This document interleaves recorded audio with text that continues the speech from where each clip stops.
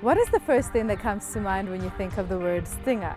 Well, if your line of thought is anything like ours, then bees might be the answer.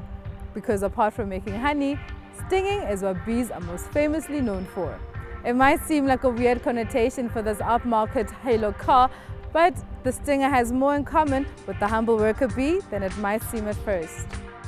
According to Gregory Guillem, Kia's chief designer, the Stinger's styling was inspired by the Coca-Cola bottle, and the visual connection is more evident in the profile, with the curvy flanks harking back to the Dodge Chargers of the 1960s and 70s.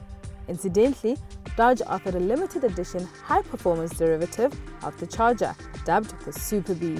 The Stinger's distinctive cab rearward silhouette also reminds you of a bee's body, a short, purposeful nose, and a sizable yet shapely rump.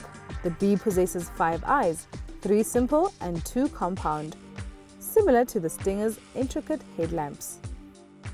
And as for the antenna, see this black lens here? That's the camera.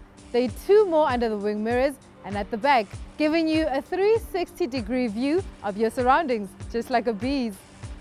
Finally, there's the abdomen, which in the case of the bee contains not only the internal organs, but also the honey pouch, the very reason for the bee's existence, and also quite an important element of the Stinger.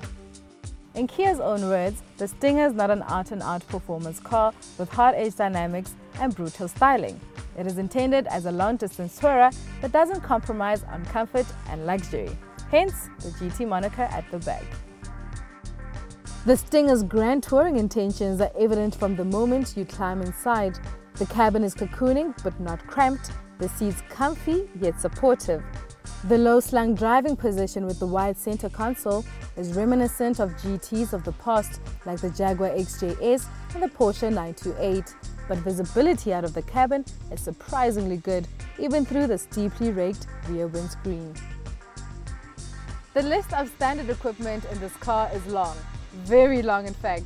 You get heated and ventilated front seats, a power tailgate, a power sunroof, heads-up display, wireless smartphone charging, and a 15-speaker Harman Kardon audio system.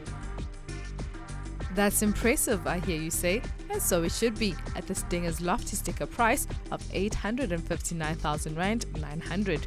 For that same price, you can get yourself a BMW 4 Series Grand Coupe or an Audi A5 Sportback.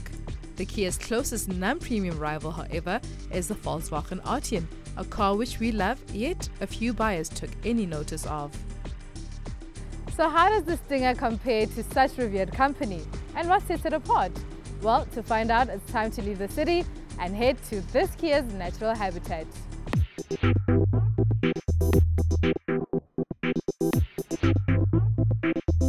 Elsewhere in the world, the Stinger is available with 4-cylinder petrol and diesel engines, but South Africa will only get the twin-turbo V6, and that's because here the car is branded as a limited-run Halo model. Let me just say that right off the bat, the Stinger takes on the role of a long-distance tourer so excellently. I mean, it's smooth, it's quiet, and if driven sensibly, it can also be quite fuel efficient. The most impressive feature in this car is the ease in which it delivers performance. I mean, there might be a force-fed power plant underneath the bonnet, but the linear way in which it accelerates is akin to a larger naturally aspirated engine. Nowadays though, we expect cars to fulfill multiple roles.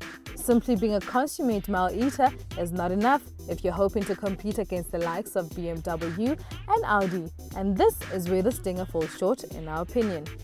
Yes, there are 5 different drive modes, including a track mode, and yes, it's properly fast. 0 to 100 is yours in under 5 seconds, but you can't help feeling the Stinger was never meant to be hustled too vigorously. The chassis always feels composed, and those massive Brembo brakes reassure you that you'll always be able to come to a halt quickly and securely. So what is it then? I think it is the sound from the exhaust.